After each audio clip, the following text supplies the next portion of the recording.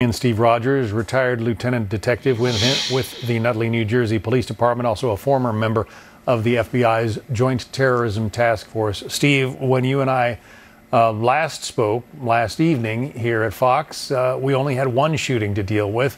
Now there are two.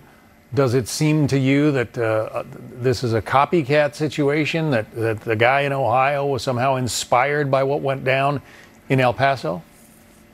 Well, John, this is what law enforcement is concerned about, that there are indeed copycats out there just waiting to, if you will, pull their trigger.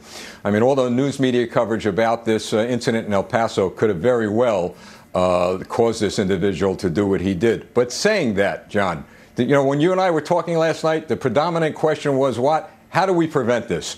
How do we address these things before they happen? And if you don't mind, when you're ready, I'll go into that. Well, yeah, that is the big question of the day. Of course, politicians are you know, decrying what happened and saying that it's time for more gun control, et cetera. Is that going to end these kinds of mass shootings? There's two ways to look at this. One is the reactive and the proactive. Let's talk about the reactive. We saw within the past 48 hours, police officers respond to very critical situations within a real small amount of time, and they neutralize the killers. And by the way, let's not escape the fact that it was President Donald Trump who provided these police officers in a lot of these incidents with the equipment that they need to respond. So he is responding very, very responsibly. Number two, proactive, very important. We need to enhance our intelligence and information sharing, John. Very critical, especially involving the public with providing the police on a local level with information. How do they do that? Well, hopefully we're going to see an enhancement and increasing of community policing around the country. John, when I was on a police force, we walked the streets. We knew who had a cold. We knew what kid was getting into trouble.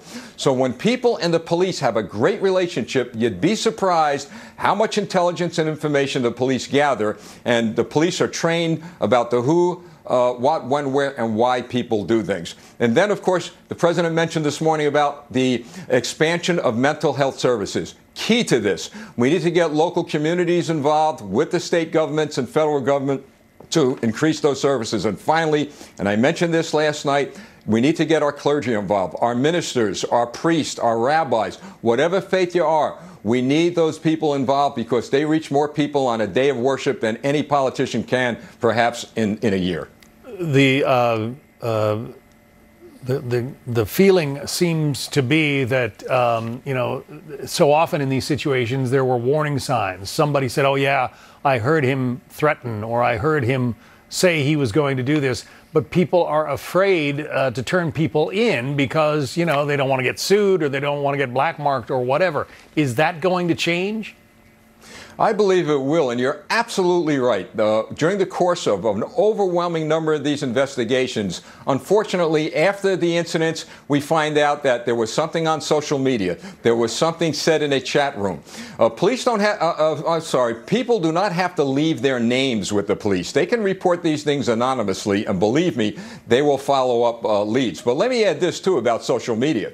And I mentioned this last night. You and I could go on any social media platform and we'll see bullies beating children up, adults fighting in parking lots. There's just too much of this going on, and the social media giants have to monitor their platforms a bit better and just remove this stuff. There's no redeeming value to showing this stuff on social media. Steve Rogers, formerly with the Joint Terrorism Task Force, thank you. Thank you. Well, the manhunt for two teenagers